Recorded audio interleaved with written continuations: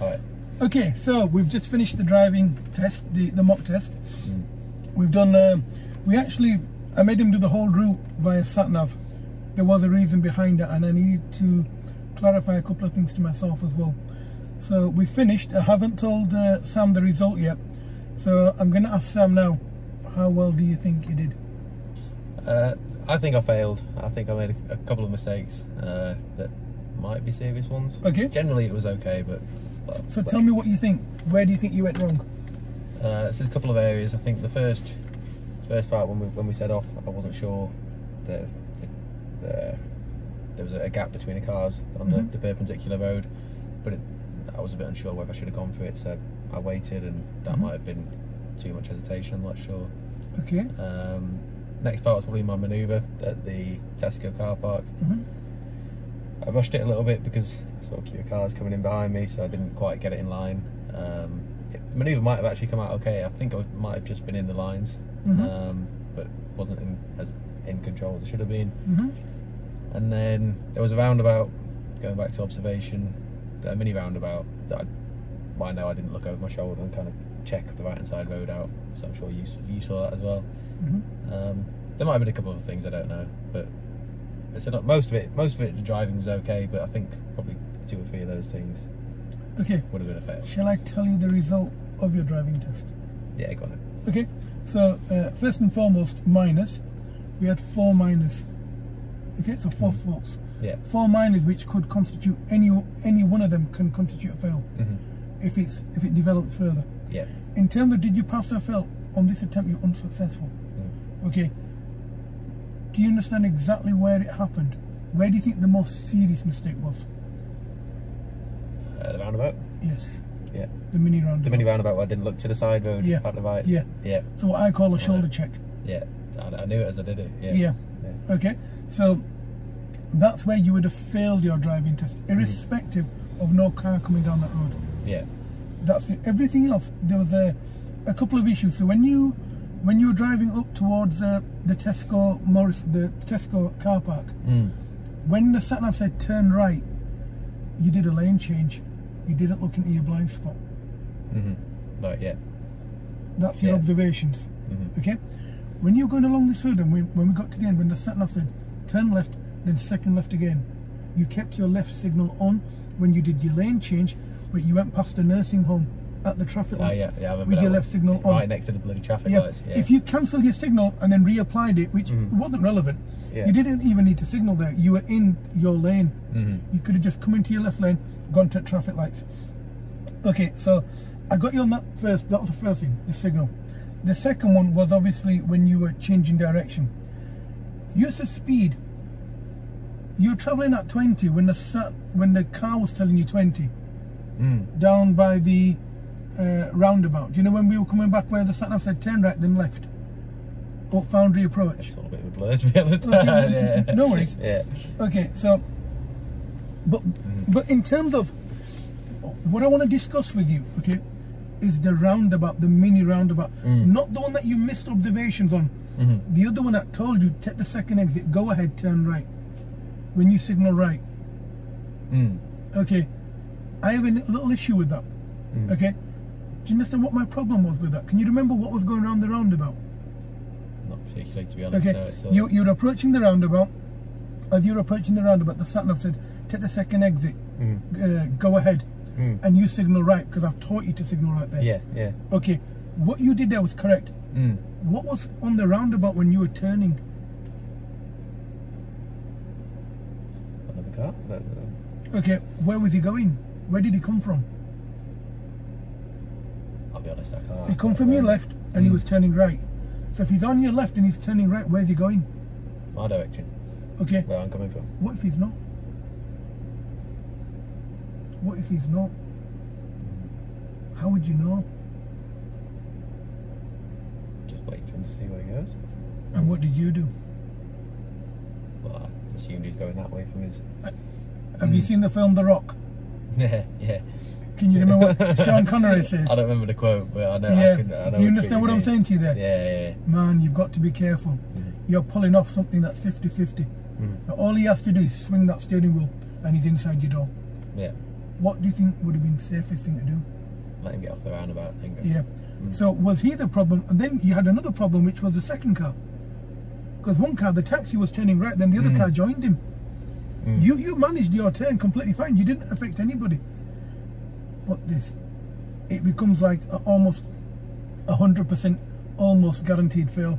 That tells me your observations are not accurate. You're not processing what could go wrong. So he could do a full U-turn on a roundabout. You've had it. He's going to go into your car. He's on your right. It's your fault. So although it didn't develop into a fault, potentially it could have been a fault. Yeah?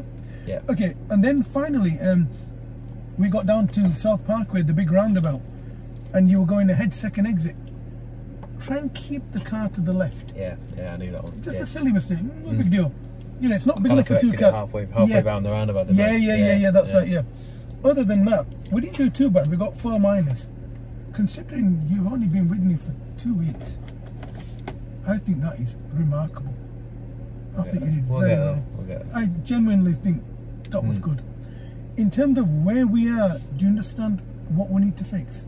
Yeah, it's a stupid mistake. It's stuff you know, but just, You know, you should make it consistent. Another thing I've noticed in terms of, I've sent you an email, I've emailed the test results to you. Do you know one thing else I've noticed with your driving, which, you know, once I put all this together and kind of send you the video, you'll understand is, do you know the first time you went to the roundabout where you went wrong and the sat-nav rerouted you back to the roundabout? I was hoping it'd take you back. That's why I said, you're going to take the next right. Then I thought, no, let the sat-nav take you back there. There's something I wanted to see. You know the first time it took you to the roundabout, you know your routine that you applied, it was late. The second time it was perfect. Yeah, because you knew where you were going. You knew where you were going. Yeah. So subconsciously, as I'm driving, I know there's a roundabout at the top of the road. I'm timing what I need to do. Yeah. And you're getting a little close, and then you haven't got enough time to process. It's then affecting your judgment.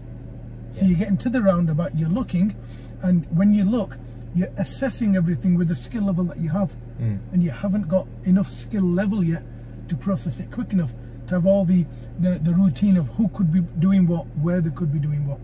So as you're approaching the first roundabout, when you signal left, I would have gone over the hatch marking. You're going pretty fast. I like the way you came in, but I would have gone over it. Okay. You know, you get yourself into position early enough.